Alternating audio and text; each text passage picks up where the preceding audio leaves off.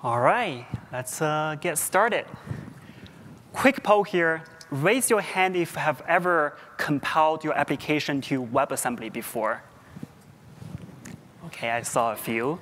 And keep your hands raised up if you ever compiled WebAssembly to deploy WebAssembly to production clusters on Kubernetes. OK, I see a bit of drop-off there. Not surprising. And today, I want to make a case for WebAssembly as an alternative to containers, or even as a partner for containers. And we'll do this as a case study for WebAssembly and containers to run side by side. And we'll see how WebAssembly can be this next groundbreaking technology. And my name is Joe. I'm a software engineer at Microsoft Azure, and I build open source software. I'm a maintainer of the CNCF Containerd Runwasi project, and I also maintain the SpinCube, and I'm a recognized contributor of the Bytecode Alliance. You can reach out to my socials. I have LinkedIn, GitHub, and X. Where are we going today? First, I want to talk about the concept of sidecar containers and their motivations and use cases. And then I will talk about WebAssembly and how it compares and contrasts to containers. And then I will do it see in action, running WebAssembly with sidecars, as sidecars, and I will do some future-forward conclusion. And in the last 5 minutes, we'll do Q&A. All right, so sidecar containers are an old concept in Kubernetes. It was introduced in 2015, and the sidecar term was referred to an auxiliary container running alongside your main application in the same pod. And because they are running in the same pod, so they share the same namespaces, in particular the network namespace and C groups. And those sidecar containers, obviously by their name, they are lightweight and they're smaller than your main application, and they're providing additional features to guide your main application, such as logging, monitoring, and networking. And in Kubernetes v1.29, as a beta feature, they formally introduced sidecar containers as init containers, while you have to specify the restart policy to be always. There are some interesting sidecar use cases. There's logging use case if you can deploy your OpenTelemetry collector as a sidecar container to your main application. Obviously, there is service mesh. And one more interesting use case is called Dapr, which is another CNCF project that gives you runtime application APIs, such as state management, service invocations, and message queues. There are some downsides to the sidecar containers, though. For one, sidecars could be heavyweight. And one example would be the Linkerd sidecar could consume up to 150 megabytes of disk space because they have bundled the entire JVM into the sidecar. For two, sidecar containers consume additional CPU, memory, and network resources because they are running as a sidecar to your main application. So they're actually competing with your main application for resource consumption. There are some operational complexity given that sidecar container and the main application can be managed by different teams. They have different upgrades and version controls. And if your sidecar upgrades too frequently, it can interrupt your main application. And so all of the 3 points above will have a negative impact on pod scaling and cluster efficiency. Now, I want to make a case for WebAssembly as an alternative to containers. But first, I want to introduce you what WebAssembly is. It was designed originally as a compilation target for the browser. It's portable. It doesn't have any assumptions on what type of CPU or architecture it runs on. It can run on any modern hardware. It has near native speed. And the reason I didn't say native speed is because WebAssembly is a virtual ISA or instruction set architecture. And in order to run WebAssembly, you have to compile that to a machine code. You can do either AOT compile or just-in-time compilation. WebAssembly has a sandbox mechanism, and it is proven in the spec that any runtime run some WebAssembly modules, they cannot access the memory of each other. Well, they have their own linear memory, and they can do whatever in their own memory, but they cannot escape their sandbox. And WebAssembly is designed to be compact because the very design goal was to be able to transfer WebAssembly from the server to the browser. So it has to be compact and has a very compact binary form. It is supported by many major programming languages, just to name a few: C++, Rust, JavaScript. And it has made no web-specific assumptions. And that makes it very attractive to run on the server side. But in order to run WebAssembly on the server, you have to teach WebAssembly how to talk to the operating systems. Enter WebAssembly System Interface, or WASI. WASI is a standard set of APIs to interact with any host, and that brings WebAssembly use cases outside of the browser. It is designed with similar principles of WebAssembly: efficiency, safe, and portability. Especially it has a capability model where you just don't handle anything from the operating system to your Wasm WASI module. By default, it is given by the runtime. For example, a Wasm module with WASI does not have a file system access by default. You have to grant that capability. The first public release of WASI is called WASI Preview 1, or WASI P1 in short. It has wide adoptions among languages and toolings. And in fact, Go just introduced WASI P1 target last year. WASI P2 is the next major iteration of WASI, and it is based on the component model. It was released early this year, and it has two standardized worlds or environment that your module targets to: WASI CLI, that models the CLI programs, and the WASI HTTP, that models a HTTP proxy environment. All right, so that's a brief introduction of WebAssembly. Now let's see how it compares and contrasts to containers. Containers have existed for a long time, over decades, so it's production tested, and people have general trust in containers. Container can run native speed, and it has broad ecosystem support with standard toolings like OCI and Kubernetes. But there are some downsides to containers as well. For example, container can often be hundreds of megabytes in size. Sometimes they bundle the entire operating system inside of the container, so that makes it blow. And it has some slow code startup time that can up to a few seconds, and that's not fast enough for some use cases like bursty function workloads. And containers must be built per architecture. A container built for x86 will not be able to run on ARM. And inter-container communication has a lot of overhead. And if you go through the entire network stack, you have to do serialization, deserialization, et cetera. WebAssembly, on the other hand, has sub-millisecond code starts. And this is really attractive because now you can start a new WebAssembly instance per request. And it has fast inter-Wasm communication. You can compose two Wasm components together, and the communication will be a local function invocation. And that will present a high density for your guest applications. There are some downsides for WebAssembly as well. For example, it's not the case that any Linux binary can be compiled to WebAssembly. There are some system calls that WASI may not support. And the language toolings are not great. I've been working on integrating the Go language with Wasm for quite some time, and we still don't have WASI P2 for Go. And Wasm is a relatively new technology, so some of the security boundaries need to be production tested. All right, so why do we want to run WebAssembly in Kubernetes? Throughout the years I've been working on WebAssembly, I've been hearing people saying, can we run WebAssembly in my own existing infrastructure?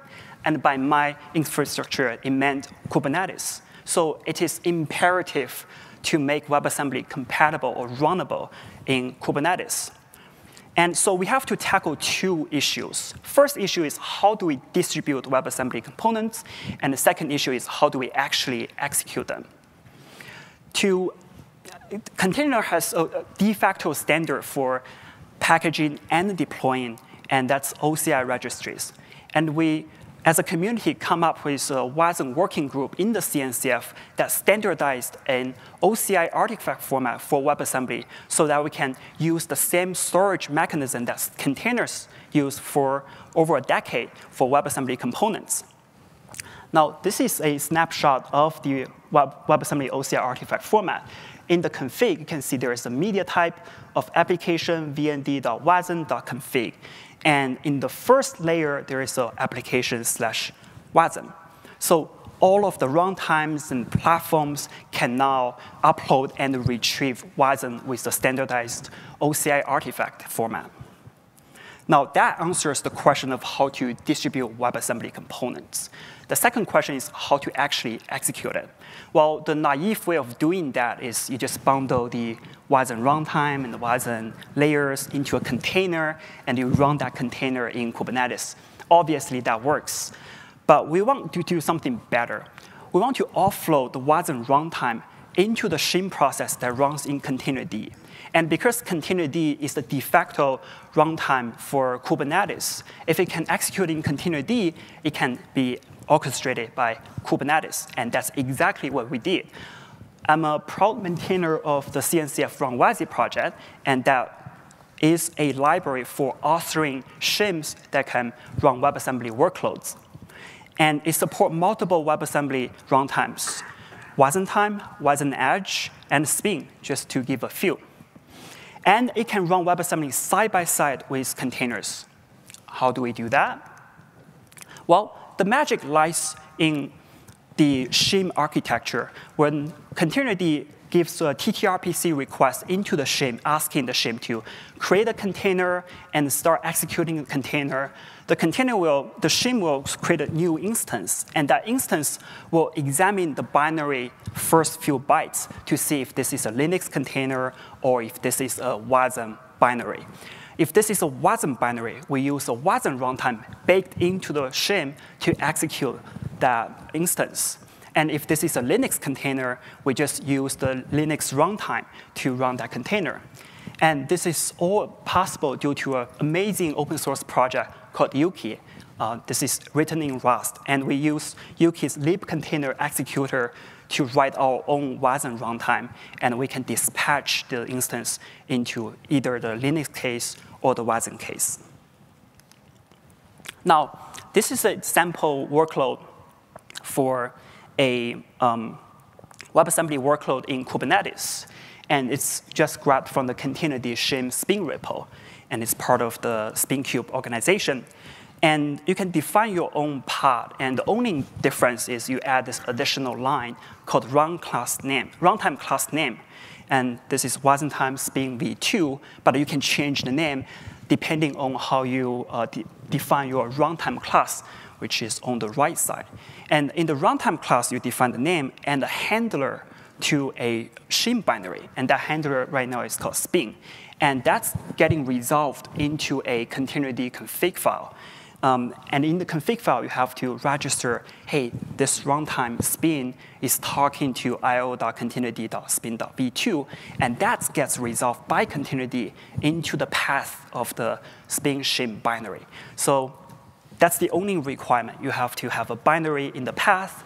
You have to change the Containerd config, and now you deploy a runtime class, and you can use that runtime class in your pod or deployment. OK, so why do we want to run WebAssembly side by side with containers? At the beginning, I said this is a case study. I really want to see how container and WebAssembly compare and contrast. So I want to replace sidecars with WebAssembly, or I want to add sidecars as Linux containers to enhance WebAssembly use cases. So that's our two scenarios here. One is a drop-in replacement for Linux containers because they are too heavyweight. We want to just rewrite that into WebAssembly, but we still want to use the sidecar containers to add logins, open telemetries, etc. The second scenario is where you have a heavyweight Linux container. You can't just compile it to Wasm because of the language toolchain issues. But you can carve out some of the features or some of the code from your Linux container and compile that into Wasm and run as a sidecar container in the same pod. And at the end of the talk, I'm going to present an additional scenario. And right now, it's just a mysterious one. Oops. All right, so let's talk about the first scenario where your main application is Wasm, and you just want to run like an Envoy proxy. You want to have a sidecar to manage stateful storage and caching. Or you have a case where you have proprietary code that cannot be compiled to Wasm, and just run that as a sidecar. And I will do this demo with Istio. All right, so in my local laptop, I have a K3s cluster. I'm using the K3D to create a K3s cluster. K3 is basically K3s in Docker. And K3s is a lightweight Kubernetes distribution. The entire binary is less than 100 megabytes, which is amazing. So I have a cluster running here. And I have a deployment called product API. And you can see the runtime class here is Wasm time Spin v2. So this is running in the Spin shim. And this is my WebAssembly container. And I also have deployed Istio proxy into this pod. So I could show you. And you can see that in the containers, there is my main application as Wasm, and there is an Istio proxy. Now I can just do a while loop and do the kube control exec deploy sleep, and that will sleep for 1 second and do a curl into my product API. I also deployed a Kiali, so we can do some visualization of the Istio. And if we go back to my browser, you can see the traffics, logs, inbound metrics, all of the good stuff here. So this is running Linux containers side by side with Wasm modules. All right, going back to my slide. Cool. So now let's go to the scenario 2. I want to do some case study of WebAssembly as sidecars and really see how CPU, memory, and the binary size are different. And my assumption is that because we offload the runtime into the shim, every WebAssembly container will have significantly less binary size compared to Linux containers. And every Wasm instance is per request, starts per request, and provides that sandbox. So there is no cost if there is no traffic. So in this case, Wasm is well suited for filtering, validating, and transformation data before requests reach the main application. I took our sample application from Dapr. And this sample application has a Node.js application running side by side with a Dapr runtime. And what does Dapr do is it's providing a state management API. So whenever the Node.js code wants to create a new order or fetch an existing order, it will hit an HTTP endpoint into the Dapr runtime, and Dapr will forward that request into whatever state store it configured to. So Dapr can talk to Redis, Azure Cosmos DB, or AWS DynamoDB. My experiment is replacing the Dapr runtime, at least the state management part, with a WebAssembly module and run in a WebAssembly shim. And I want to see the CPU usage, memory usage, and the binary size. And same code on the right side, it's the same Node.js application. It makes HTTP call into the, I call it state engine, and state engine is going to talk to Redis. All right, so here is the second demo.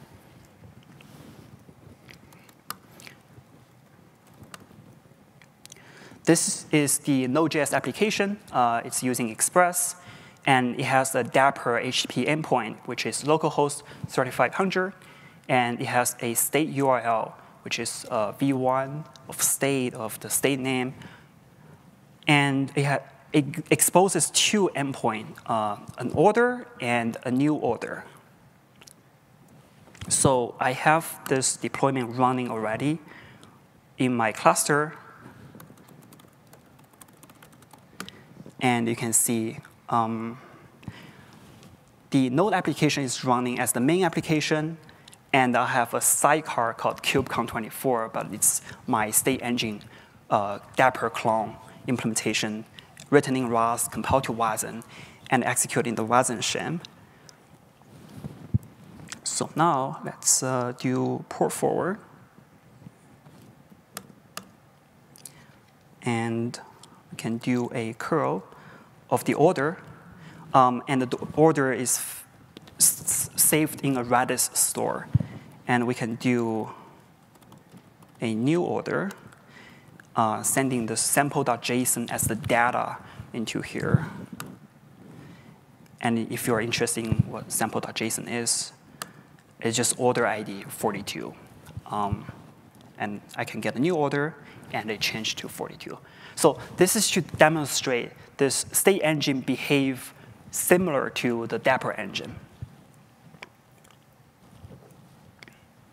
And now, when I distribute this Wasm binary into the OCI registry, I found out it's only 1 megabytes compared to Dapr engine has 54 megabytes. And that's a huge reduction in terms of the size. But in this experiment, I found no significant difference in terms of CPU and memory usage. And I think because in part, because the CPU and memory are bounded by the workload itself instead of the image.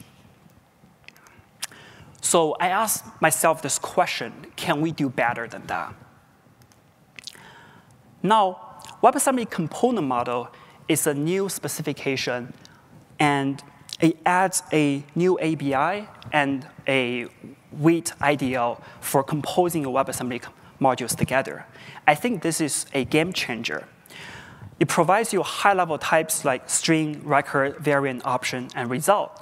And the concept of the world is central to the Wasm components. It's a contract between the guest and the host. So here's the catch. With Wasm components, you can literally compose them together. And any HTTP handler, the invocation going from the stack doing serialization, deserialization can be eliminated and replaced with a function call because components allow you to compose them together. So here is an example of two components. One is my service that export an incoming handler, and the other is a middleware that import an incoming handler. And you can just hook the export and import together, and you got a composed component. And bear in mind, in YZP2, there is a difference between incoming handler and outgoing handler.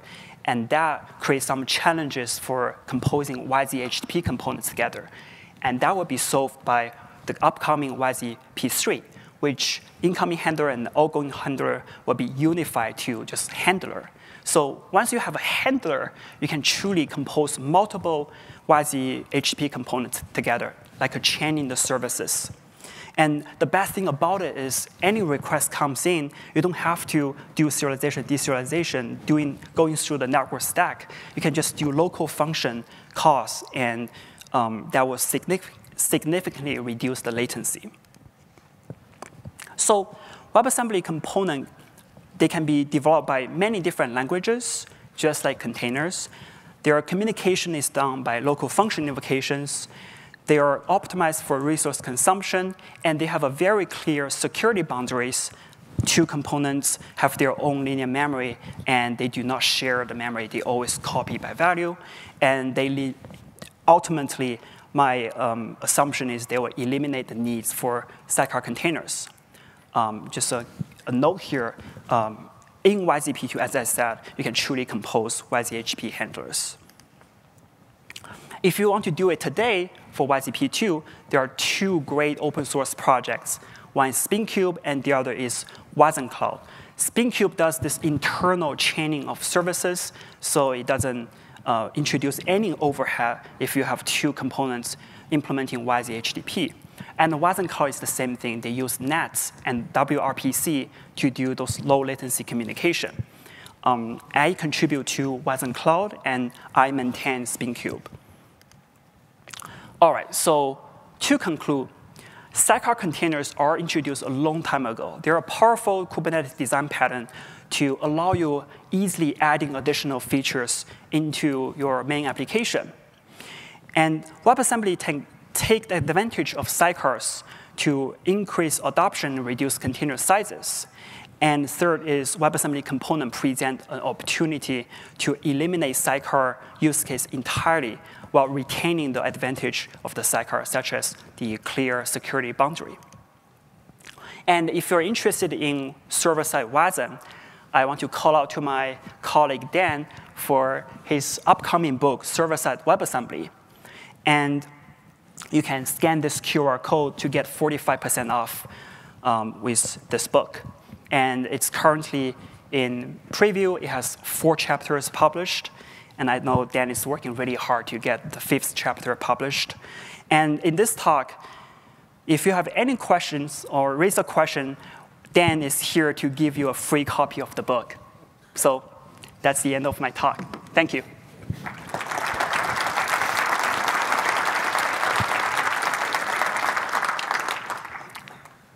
Any questions? Free copy of the book?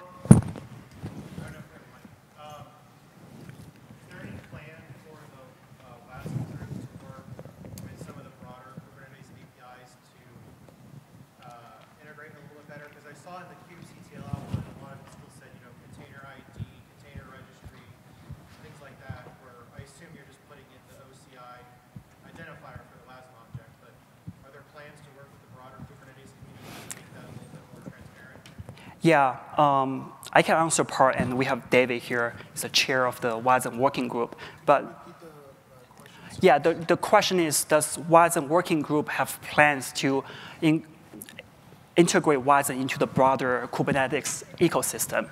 And the answer is yes. If you go to the Wasm working group charter, you will see their one of the objectives is to integrate Wasm into the Kubernetes ecosystem. Did I answer your question? Okay. Yes? You said with the two containers can talk to each other natively. Can you talk more about that? Is that like going over gRPC or RPC or network call? Or how is that happening? That they can just kind of natively, as you said, speak from container to container there? Yeah, so in this case, the question is how do two containers talk natively to each other? And the scenario I was describing is when two containers are compiled to WebAssembly modules, and you link them statically to become one component, and then you can just do local function invocation. And then, like in a sidecar, like, is that what you're saying? So it's like talking to the underlying Wasm binary on the host or something, or I'm just missing that part. Sorry, can you repeat your question again? Like, so it's a special protocol that they're talking to, right? Yes, with the, so your question is there a special protocol for the communication of two Wasm components? Network still, or? Yes, so the component model defines an ABI, and the ABI will have a lowering and lifting. So you're lowering your high-level types into canonical ABI types, and you do the communication there, and you copy the value to another component into their linear memory, and then you lift it up to high-level types. So that's the protocol. It's called a canonical ABI. And we have tools like WebAssembly that will generate those ABI bindings, and you can just import them into your language as like libraries to consume. Okay, so they're not like talking over RPC or anything? No. Okay. That's why they're fast. Yes? So my understanding is that today with the model is when you do a function invocation, yeah, thank you. Yeah, so my understanding today is that when you do a Wasm invocation, it instantiates a container. Is there a plan to pack multiple functions into the same container? Let's say I have a function that is called 100 times in parallel. Could it be running as part of the same container? I guess you're really asking if we can reuse the instances, right? We use a pod instance to run multiple functions in parallel. So if I have a lot of concurrent requests, can they use the same container to run? Yeah, so when container is fetched into the local system, it's basically a bunch of files. And whenever a request comes in, like for Wasm time or for Spin, it creates a new instance to handle that request. And there is optimization, but it's not being done in the Wasm time, where you can reuse the instance for multiple requests. There is a plan for that. I don't think it's implemented. Okay, thank you. Yes. My understanding with Wasm is that some languages can compile natively to it, and some have to sort of bring their entire runtime with them. Have you noticed any difference in the CPU usage and startup time of something that has to bring a whole interpreter versus something that's natively compiled? Yeah, so obviously, if you have a language with a runtime, say Go, Go has a runtime, and you compile to Wasm, you obviously have to compile the runtime into Wasm as well. So the Wasm binary will have Go code and Go runtime code. And so whenever you execute this Wasm, you have to initialize the runtime first and then execute the code. There is an optimization project called Wiser that will pre-initialize the runtime. And so when you're ready to execute the code, you don't have to initialize the runtime again, so that will speed it up. But again, your observation is right. Wiser, W-I-S-E-R? No? OK, never. I don't know what that is.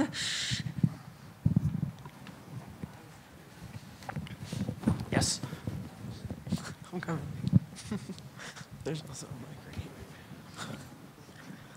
You're at your choice now. Thanks. So I'll be the annoying person. Any chance for cryo support? They do have a Containerd shim compatibility layer, so you can run stuff that relies on a Containerd shim. We use cryo almost exclusively right now, but this sounds cool. I know there's other approaches with cryo like crun and things, but let me ask you: is cryo like an alternative to Containerd? Yeah, it's okay. it's just another container runtime. It does no, CRI. Yeah, Runwasi was specifically designed for Containerd, and it uses Containerd APIs for the task service, the sandbox APIs. Gotcha. So it's more than just the shim APIs. Like it makes additional calls back into, because the cryo does have like a shim compatibility layer. You can run like Kata containers with the Containerd shim, but I'm guessing there may be tighter integrations. So I figured I'd just ask. Somebody could implement a plugin. Implement a cryo plugin. Do you want to? I was just gonna say. It's all open source. I feel like somebody could implement a cryo plugin for this, but I don't think we've explored that yet. Yeah, I haven't tried it, but yeah, it may be as simple as just saying runtime type VM, call this binary, and it could just work potentially as it is. I just figured I'd ask if that had been tried or. Yeah, I might need to research into this, but I'm assuming if there is an interface for the shim APIs that is like consistent between Containerd and cryo, then they can use the same shim. Cool. Awesome. Thank you. Of course.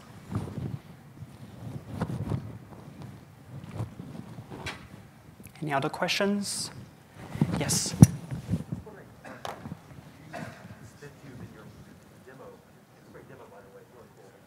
Thank you. And then at the end, differentiate when you would use Wasm Cloud as opposed to SpinCube. At the end, you showed next to each other. I was curious, how would this show up in Azure already, this functionality? Is it already being used on the serverless Azure, or how is that being used by Microsoft and stuff? WebAssembly. So your question is about how Wasm Cloud is used in Azure? Well, I know how it's used, but yeah. I'm just curious, in your demo, you used SpinCube. Right. And then at the end, you put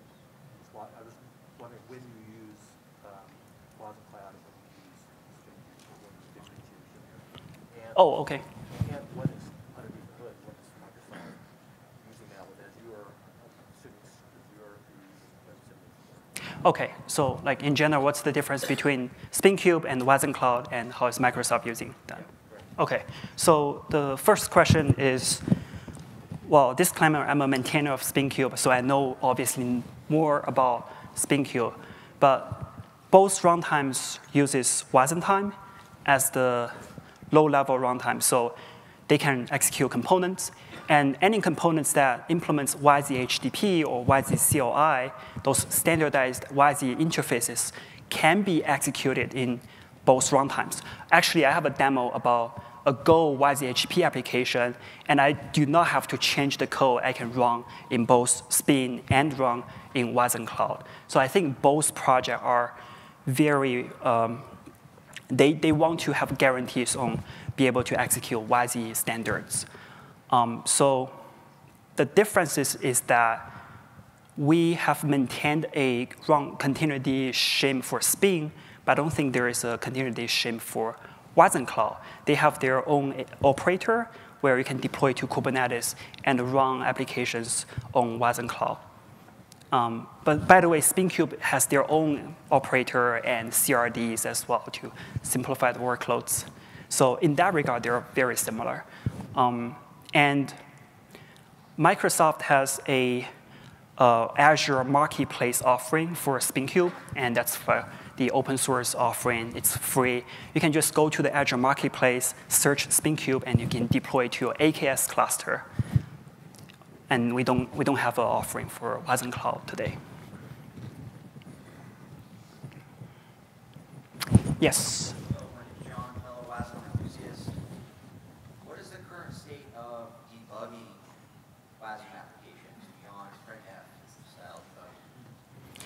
Yeah, I don't know too much about the debugging experience here, but there are a lot of talks regarding debugging. Like when WasmCon was 3 days ago, and there is a talk about adding instrumentation into the Wasm modules for debugging. And so I would suggest you to check that out. It's pretty cool. OK, that's time. I can take one last question. I was curious, you shared the state container was built with Rust and compiled to WebAssembly. Did you compare it versus like a Scratch container to see if there was differences? I don't know if there's a Dapr engine on the Scratch container. I'm assuming it won't work. Yeah. All right, thank you, everyone, and have a great day.